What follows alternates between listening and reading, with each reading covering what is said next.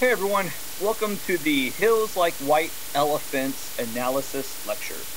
If you have not watched, if you've not read the short story yet, then please pause this, read the story, it's very quick, and then come back to watch this, okay? Because I'm going over this with the idea that you have already read it, okay? You will miss some stuff if you just watch this without reading the story itself. Okay? Alright, so you need to, get primed by reading the story first. Okay? Alright. This is by Ernest Hemingway. This is set at a train station in Spain. It's a brief snapshot of a man and a young woman named Jig who are traveling through Spain in the late 1920s. The story is told from the objective point of view, which means that nearly all the dialogue with very little narrative intrusion. The setting is the Ebro River and the hills behind it. It's at a train station. Already that should symbolize the train station. A choice has to be made. This is a story about a choice.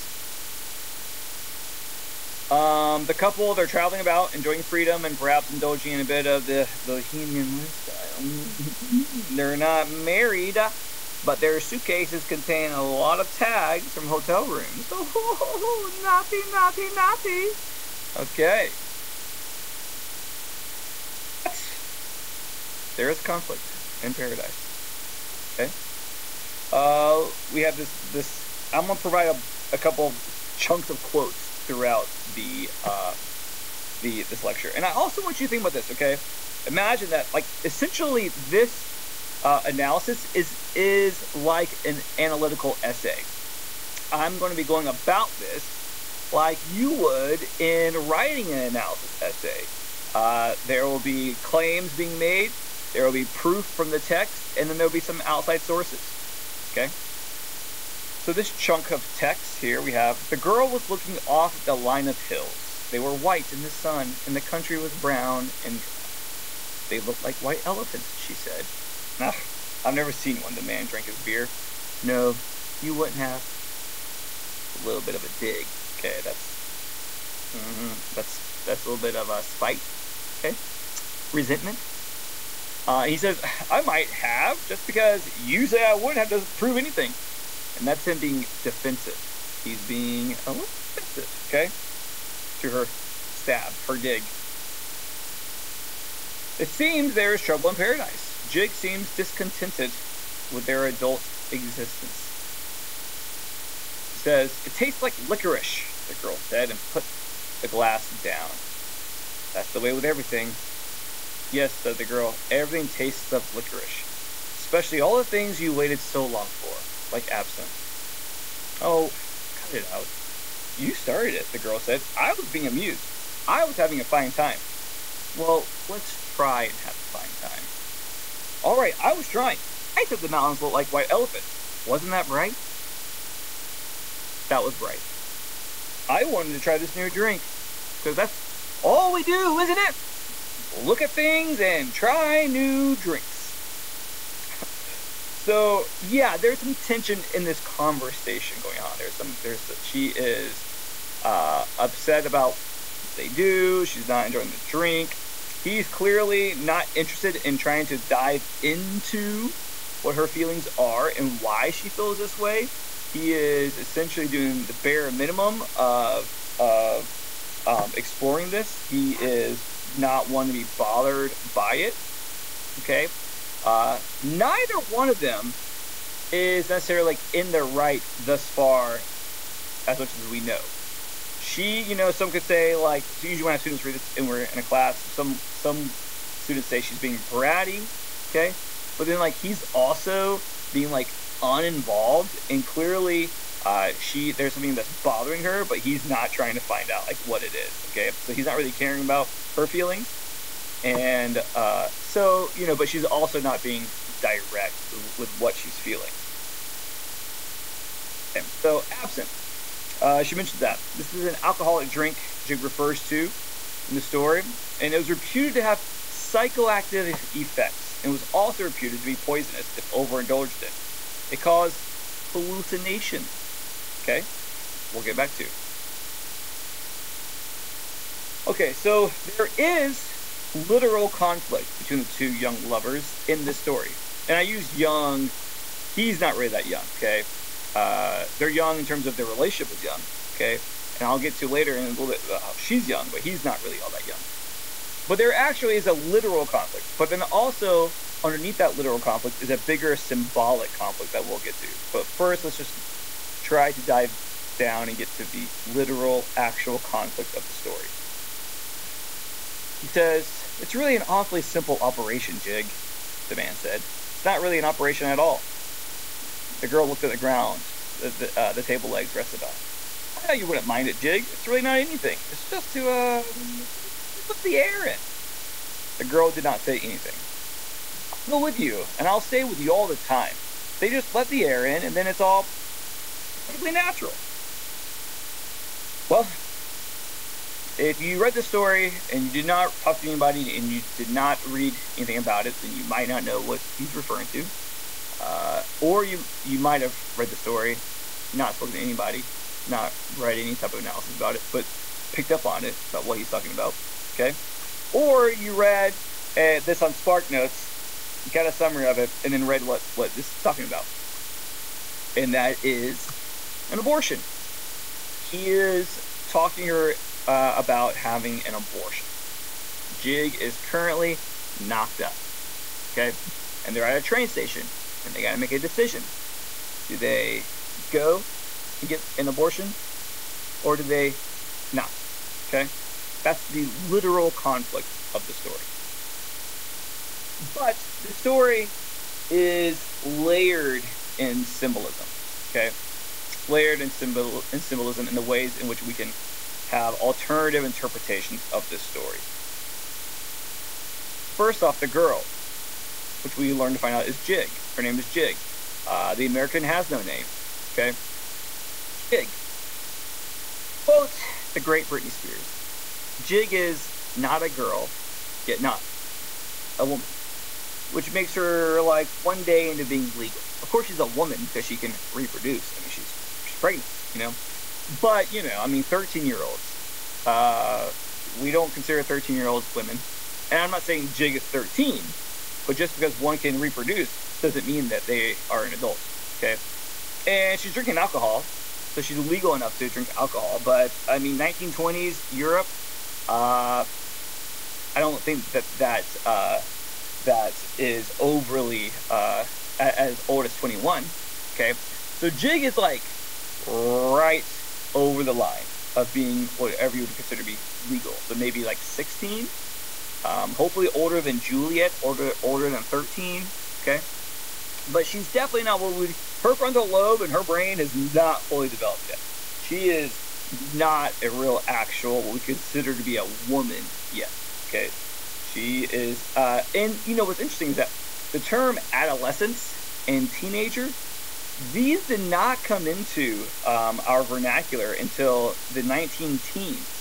And this story is written in the 20s, which is not that far removed. So, like, they weren't even really necessarily using the verbiage of teenager or adolescent. But I think that if this story was written today with the same idea of Jig, Hemingway would have used the term teenager. Okay, Jig is it's kind of like, I think in like Italy, teenagers can drink alcohol at the age of 16. Okay, that's somewhere around the age that she is. Okay, her youthfulness, and this is important, okay, because her youthfulness makes her easily manipulated. She's groomable and easily to be controlled. She's so young that she has not established a sense of herself yet.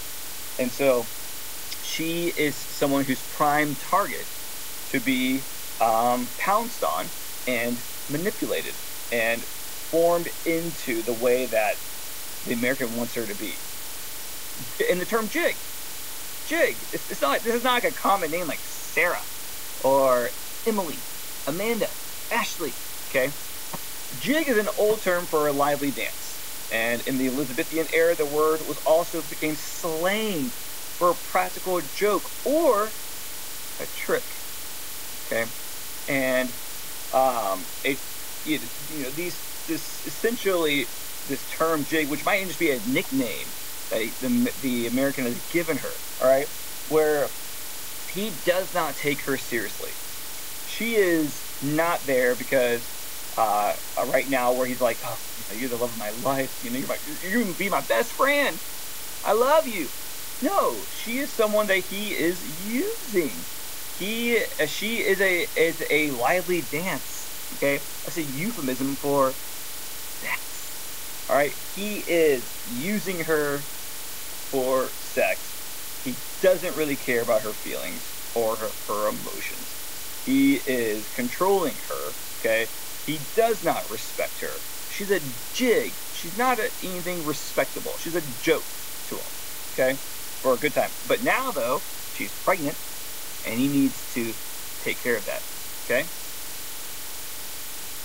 So she also represents like just women in society, women who are becoming independent, and they're going off, and the American, which we'll talk about in a moment, represents this sort of male-dominated society who wants to then put women in their place. They want to, before women even have a chance really to become these independent, self-sufficient beings, society wants to quickly put them in their place. Okay? More on that. The absinthe, alcohol, this is symbolic of the disappointment of adulthood. She says, all those things you waited so long for, and then she expresses how they're a disappointment. And this is this idea of adulthood, sex, alcohol, relationships. These things that, like, as kids seem like they are so great and like, oh wow, I can't wait. And so then when she gets to that, an hour into being an adult, and she's involved in sex and drinking and this relationship with this older man, it is not anything that she had anticipated it was going to be. It seemed so good, but it all just tastes like licorice. And some people might like licorice, but you can tell by her tone, she doesn't care for licorice, and everything just tastes like this. It's just, it seemed like it was going to be so great. Like, I remember when I was a kid, I thought beer, oh my god, beer, my uncle made beer seem like it tasted so good. It was like, oh my god, this must be the greatest drink. I mean, why else would you drink 12 in a row if it wasn't good? I can't wait to try this. And then when I was not old enough, but older, and I tried a beer, I was like, this is disgusting. Like, who drinks a case of these? What? It was like not good. I thought it was gonna taste like, have you ever been to Harry Potter World and you had the butterbeer? I thought real beer at the time was going to taste something like butterbeer, even though butterbeer was way before Harry Potter. But like as an adult, when I tasted butterbeer, I was like, this is what I probably imagined beer was going to taste like, because I would have 12 of these right now in a row, these butterbeers. But she's like, disappointed. Things she waited for have turned out bad for her. Sex, turns out, it's not pleasing her. And he got her knocked up. Alcohol, all these drinks taste the same. They're not that good, okay? And the alcohol led her to having sex. Now she's in this relationship with this guy who really doesn't care about her at all. He is not Prince Charming. He is not, her bestie. He is just using her, and it's disappointing, okay?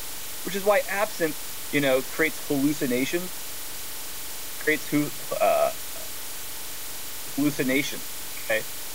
And so it's like, it makes you, think that like something's gonna be really great and cool, and you're under this fog of this idea, this trance, like this is gonna be so great, and then the reality of does not pan out, okay? All right, the pregnancy itself. Yeah, we could say it's a baby, say it's real, okay? But also though, the fetus in Jig, what it really represents is her adult womanhood that she's about to give birth to. Okay, this idea that like they all have their everyone has their soul inside them, and but then like as you mature and you age and you have this new adult self. And so she is pregnant with her soon-to-be independent adult self, away from her family, on her own. And so it's like the American wants to get there real fast, in order to try to get her to abort her sense of independence and self-sufficiency. It will make her easier to control and to manipulate. The abortion is the act of Jig, the young women giving up their independence and self-preservation to become subservient to men. The patriarchy wants women to abort their inner independence, their self-preservation, their self-esteem, and in order so that way that they will become subservient to the male-dominant society, or the male-dominated family household, or the male-dominated church, or the male-dominated businesses, or to the male-dominated Congress and our political system. Okay, so the pregnancy is the potential for autonomy and independence in a young woman's life, and the abortion represents when women give those things up in order to be, more pleasable to men, to not be seen as a difficult woman, or a bitch, or a angry black woman, to not become those things. And so then they abort their own needs and their own goals and their own desires and those kind of things in order to fit in with the patriarchy. Okay. Yeah, the killing of their own autonomous identity. So like the title, this brings us to the title of the story. Hills like white elephants. The hills that Jig keeps looking at represent the profile shot of a pregnant woman lying on her back. We have these hills that she's looking at, okay? And so it's supposed to be like the hills of a woman's body. Her head, her breasts, her stomach, and her knees. And so Jig is looking at that, and she's looking at herself essentially in the mirror and saying, do I go forward and essentially give birth to myself? Now, this would mean that, like, if I do this, clearly, this guy is not going to stick around. He's not going to stay around. And so I will be alone, but I'll be free of him. Or do I succumb to his pressure? He stays with me, and I kill my inner spirit. There's a great story that we didn't have time to read because this class is only 8 weeks. It's called The Adulterous Woman by Albert Camus. And it's about this woman, and she is in a relationship with her husband, and it's essentially codependent, okay? It's called The Adulterous Woman. She never has an affair in the story, but she does, though, portray herself. She gives away she was in college. She was going to, she was majoring. She was going to have a career. She was an athlete.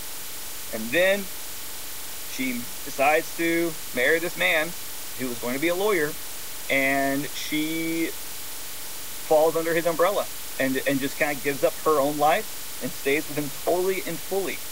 And so the adultery that she commits is on herself. She betrayed her own relationship with herself and gave up herself. And the whole story is about her having this sort of epiphany / breakdown of realizing that, like, she had given her life away to this man, okay, and that, like, it wasn't much of a life. So that's Jig is at the same crossroad, like literally crossroad. It's a train station where she has to decide: does she give birth to herself and her independence, okay, or does she abort herself and give herself to this man, this American, okay? So these are the hills that she's confronting herself, okay? She's looking in the mirror.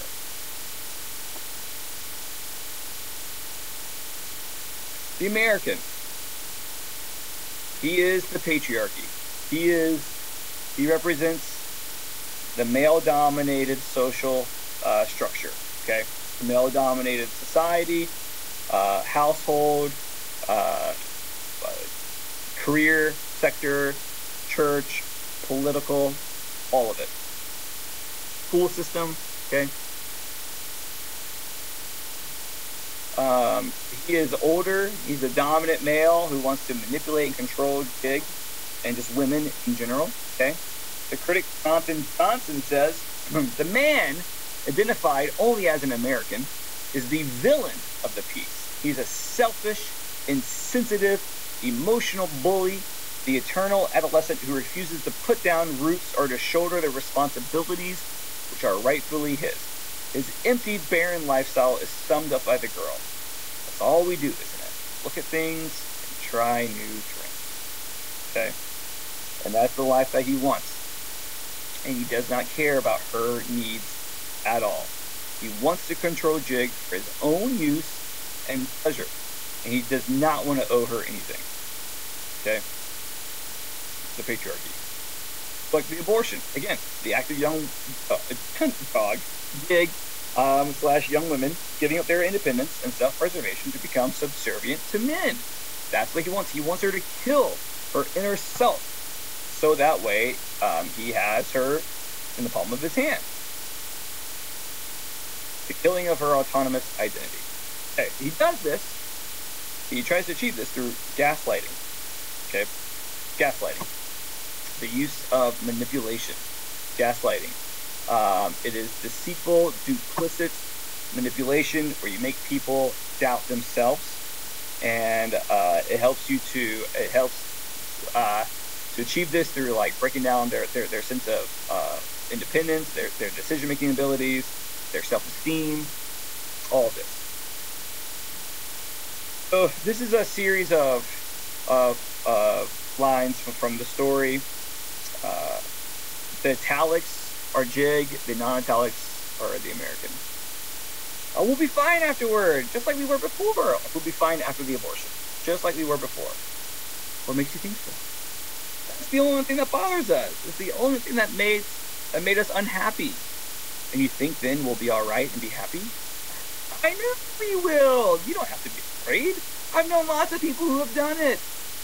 Well, the man said, if you don't want to, you don't have to. I wouldn't have you do it if you didn't want to, but I know it's perfectly simple.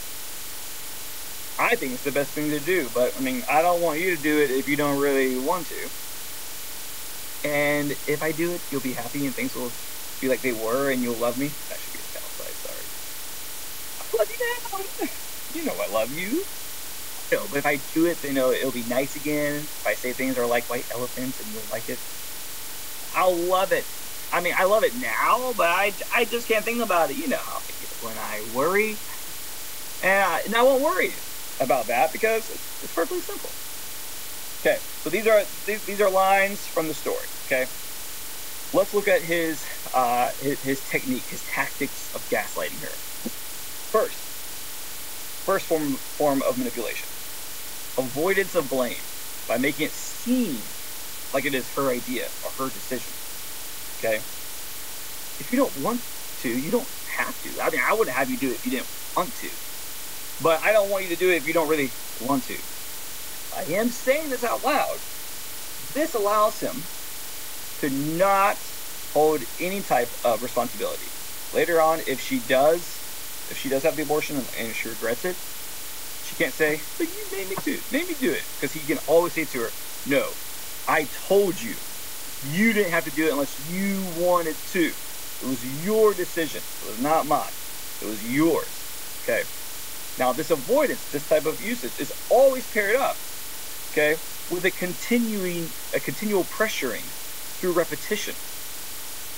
You don't have to be afraid. But I know it's perfectly simple. I think it's the best thing to do. It's perfectly simple. He's pairing these two things up.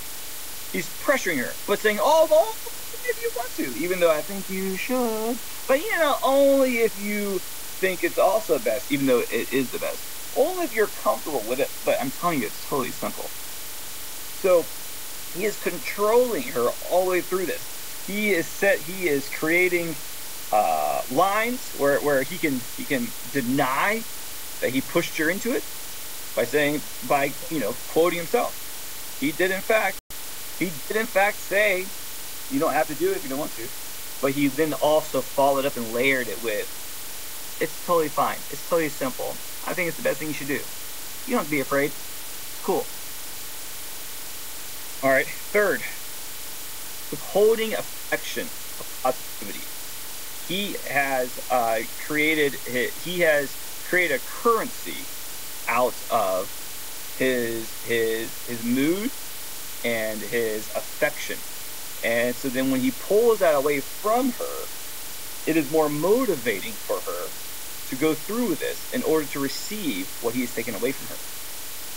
We'll be fine afterward, just like we were before. Clearly right now we're not fine, and he's making sure she understands we're not good. But we will be good once you do it. That's the only thing that bothers us. It's the only thing that's made us unhappy. Again, I'm unhappy now because of this. So if you do this, I will be happy. Cause and effect. And she says, you think then we'll be right and be happy? And he says, I know we will. Right now we're not happy. But if you do this, then we will be happy. Cause and effect. He's withholding happiness and affection from her. Okay? And she says, if I do this, you'll like it. And if I do this, and then I'll say things, you'll like it. And he says, I will love it. I will love it. I don't love it right now because you're pregnant, or you have your own sense of empowerment or entitlement, or you think that you have your own autonomy. I don't like that. But if you do this, then I will like it. If you get rid of all that, you get rid of your sense of independence. You get rid of your autonomy. Okay, you get rid of your own need to make decisions, and you just are here to please me. Okay, you abhor and kill your inner soul.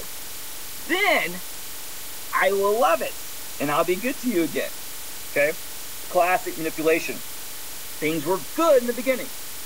Then the manipulator purposely pulls back and holds hostage the goodness and forces the person to make a decision. If you want this back, if you want my good times back, then you need to do this action.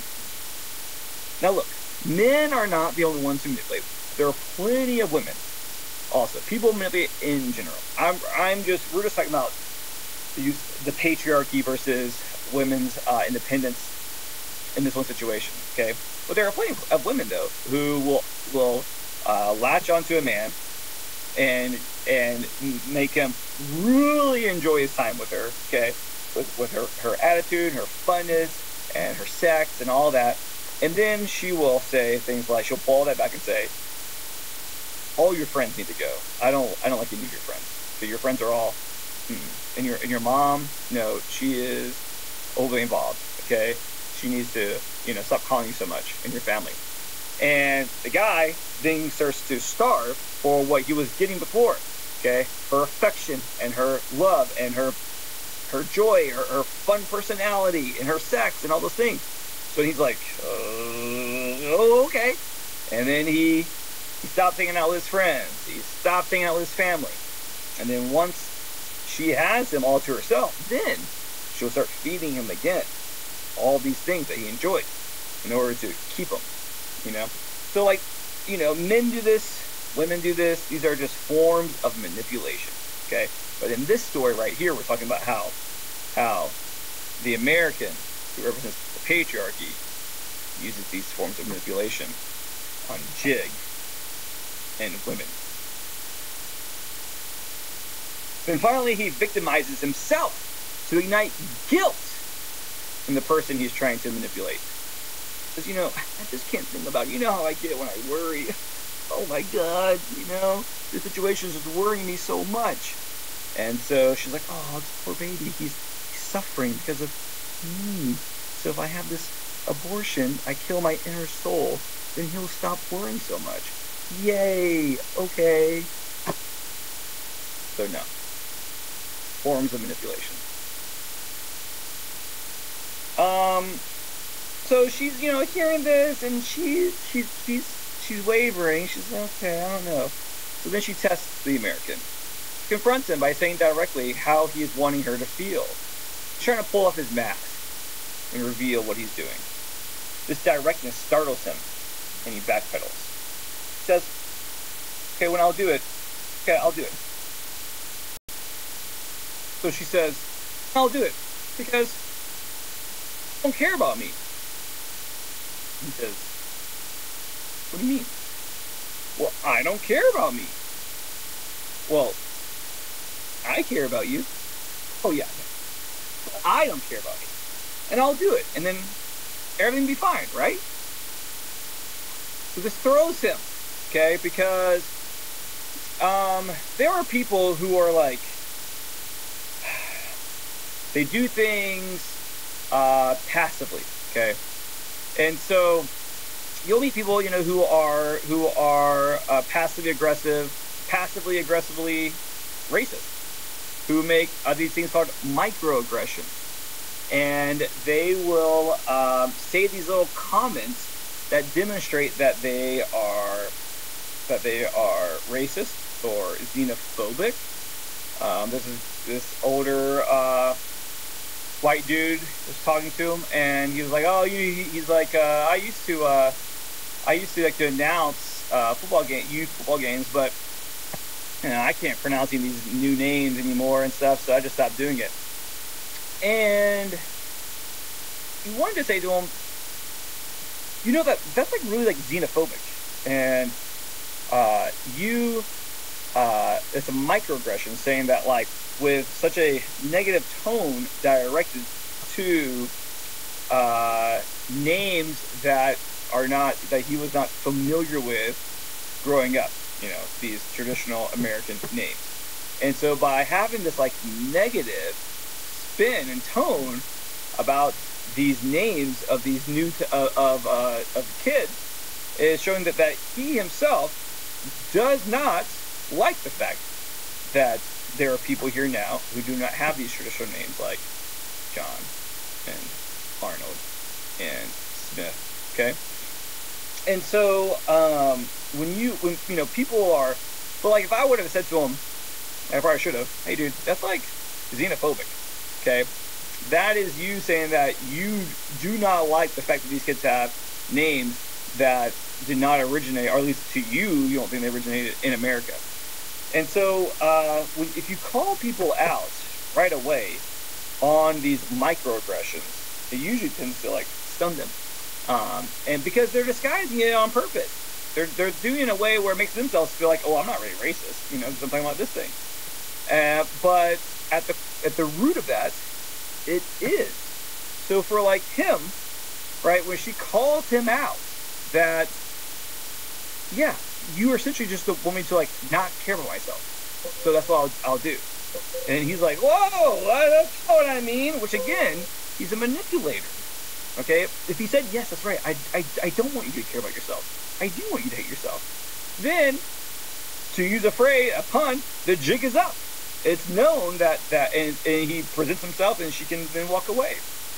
So he's like, no, he's in denial of it. Then she has this breakthrough. Okay, the girl stood up and walked to the end of the station. Across on the other side were fields of grain and trees along the banks of the Ebro. Far away, beyond the river, were mountains. The shadow of a cloud moved across the field of grain, and she saw the river through the trees. Okay, says, we can have everything. I'm sorry, no, he says, oh, we can have everything. Says, no, we can't. We can have the whole world, baby. No, we can't. We can go anywhere. You know, if she has the abortion. No, we can't. It isn't ours anymore. It's ours. No, it isn't. And once she's saying this more to herself. Once they take it away, you never get it back. Once they, the patriarchy, take it away, sense of independence, you never get that liberation back. And he's like, but they haven't taken it away. He says, we'll wait and see. Come on back in the shade, he said. You mustn't feel that way. He's trying to control her. Change the subject. Say, oh, you know, it's the heat that's getting to you. Which is gaslighting, making her doubt herself. This is not an authentic feeling, it's the heat, and you should try to stop feeling this way. He's controlling her emotions. He says, I don't feel anyway. I just know things. And he says, I don't want you to do anything that you don't want to do. And she says, oh no, sorry, let me pull it down a little bit. Nor that isn't good for me. Said, oh, I know. I know you care so much. Now let's talk about what's happening here, okay? The final line. Nor that isn't good for me, she said. I know. This is sarcasm, all right? She has the break. She realizes that he is totally trying to control her, and he does not care about her own needs, okay? And she's almost more like talking to herself, okay? So this is her inner self, and maybe we as women, okay? We cannot, okay? It isn't ours anymore. If I have this abortion, okay, patriarchy wins. He wins. If I kill my inner self, the American wins, okay? He tries to tell her, you must feel that way, and she realizes that like, he does not really care about her feelings at all, okay? And so she's identifying his false sincerity. No, that isn't good for me, right? Okay, I know you care so much. And then she says, I just know things. This is her female intuition. Female intuition is the kryptonite to men and their insincerity, which is why gaslighting is so effective, because gaslighting makes women doubt themselves. It makes them question their intuition, and it's just like in a trial. If the defense can just get the jury to question the prosecution, then they know that they'll get a not guilty verdict, because or a hang trial, okay? Because if they can get at least one person to question the validity of the evidence, then they won't vote. They won't vote guilty, right? And it won't be unanimous. And so, if it's kind of that idea of what was that term that Kellyanne Conway said? Alternative facts. Alternative facts are meant to sow disconcern and to make people question what is real and what isn't real. Therefore, then they will be like, well, I can't really necessarily believe that. And so gaslighting is a tactic used to attack a woman's intuition, her ability to know things without even having to see the facts, okay? And that's a sense that women have far greater than men, and it comes from nature and biology, where you have these mothers who have to figure out and understand what their nonverbal children are dealing with. Babies, infants, 1-year-olds, okay? What's going on within them that they cannot express? That's female intuition, and it's a strong sense. And so she knows that he is gaslighting her and doesn't actually care about her needs or feelings, okay? She knows it, and she's done, okay? She tells him, I just know things, and I know that you are full of bullshit, and I'm done with that, okay? The short description of the valley of the Ebro suggests something to Jig. It is an image of life's possibilities.